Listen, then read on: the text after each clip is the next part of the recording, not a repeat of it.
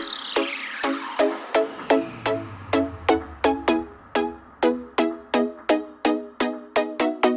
everyone, and welcome back to my channel. So you guys haven't seen me in a while, and that's just because school has been taking up a lot more time this semester than I had anticipated. But I still have been crafting along the way. So when I was thinking of ways to sort of like help me ease back into it, I decided that it would be easier for me to make one video at a time as I finish a project instead of waiting to the end of the month and having like a specific weekend where I needed to upload, because I felt like if I missed that weekend, then it wasn't worth doing anything until the following month.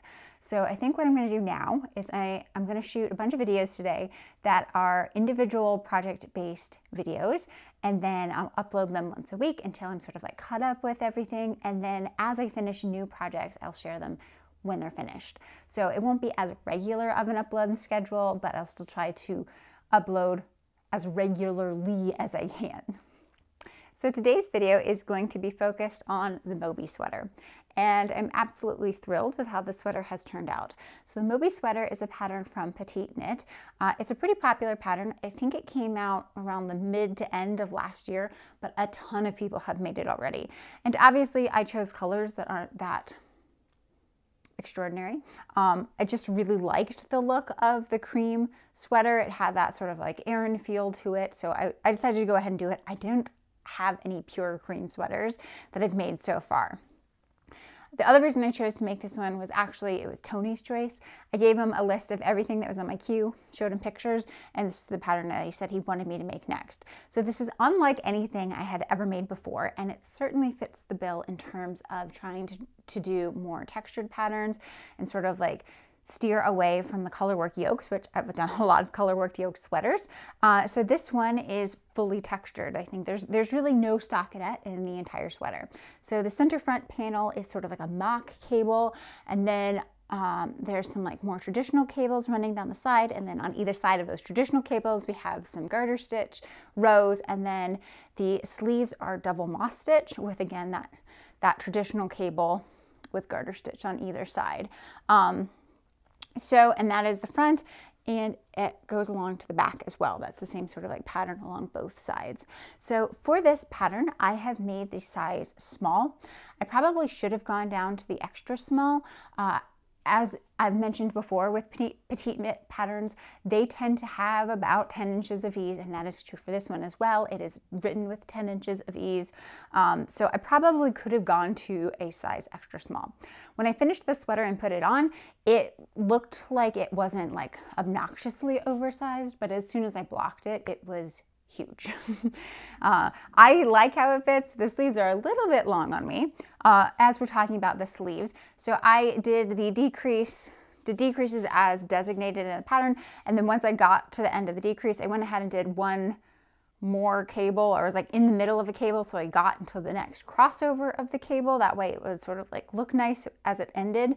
And then I went into the rib knit for the sleeves.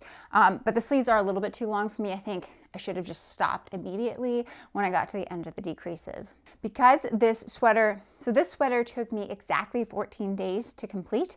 I did this, as I had said, I started it right before the New Year's. And so obviously I was not in school at the time, and I was knitting about 6 to 8 hours a day while I was out of school. So 14 days to complete, but a lot of knitting went into there. And I was also sort of like going back and forth between this and a pair of socks at the same time.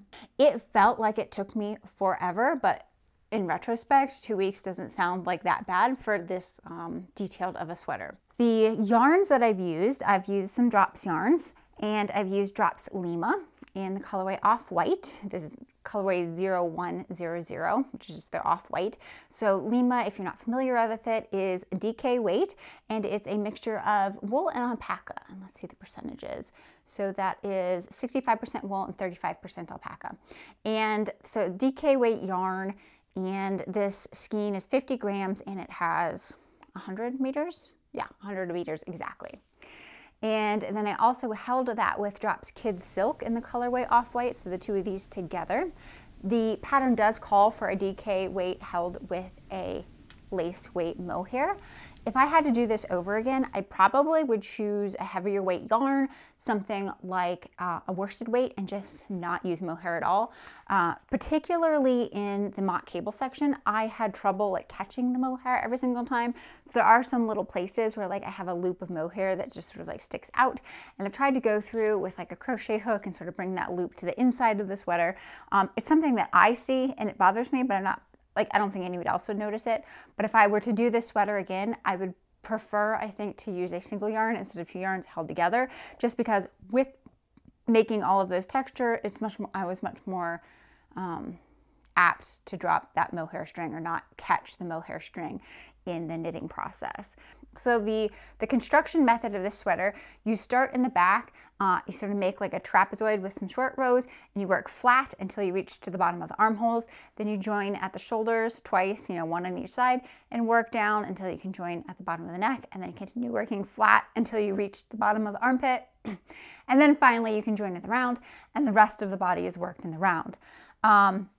When I finally got to the bottom of the body, I had put so much time into it, but I was really, really happy with how it's turning out. So I, for the first time, did all 4 inches of that bottom ribbing, and it took ages. I think I spent an entire day just on the bottom ribbing and then the collar.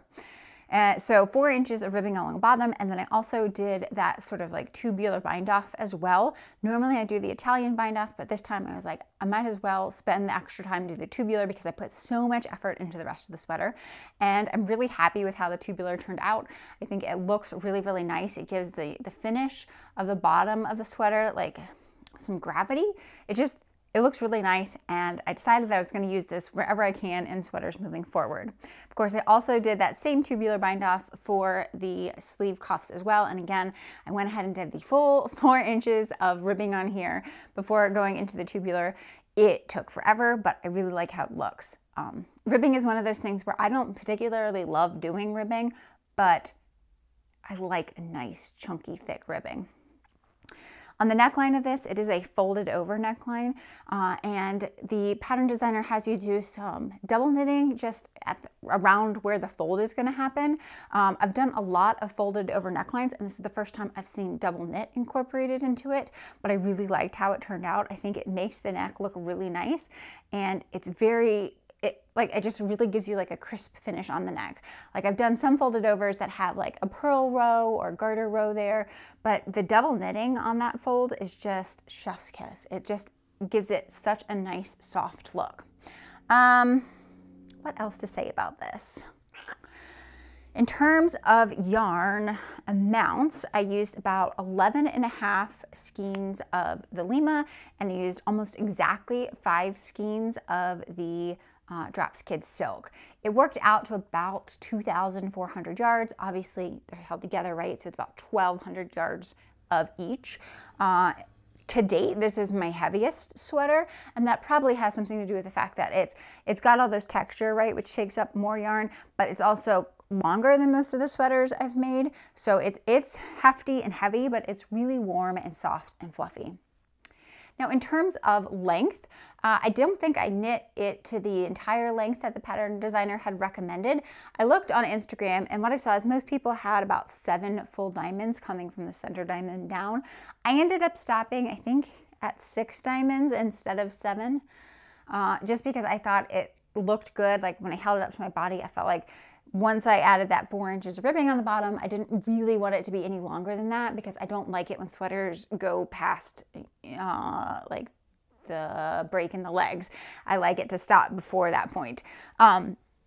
So I'm happy with the length. I definitely wouldn't have gone the full length of the pattern.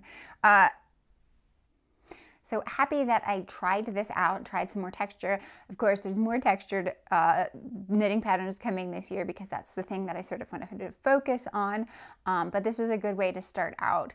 And it's a lovely classic sweater that I know I'll get a lot of wear and use out of. Especially I've gotten a lot of use just in the last 2 months, because it has been incredibly cold in Colorado this year. And then just as a little sort of like bonus update, I made Ferguson the Frog in December of last year, and as I had said, it's been very cold, so I made sure to make him a sweater as well. So this sweater is using Drops Lima in the color, I think it's peach pink, which is a discontinued color, and off-white. I think he looks absolutely adorable. And of course, he's staying nice and warm as well. So I hope you guys have enjoyed this look at the Moby sweater, and I'll see everyone next time. Take care.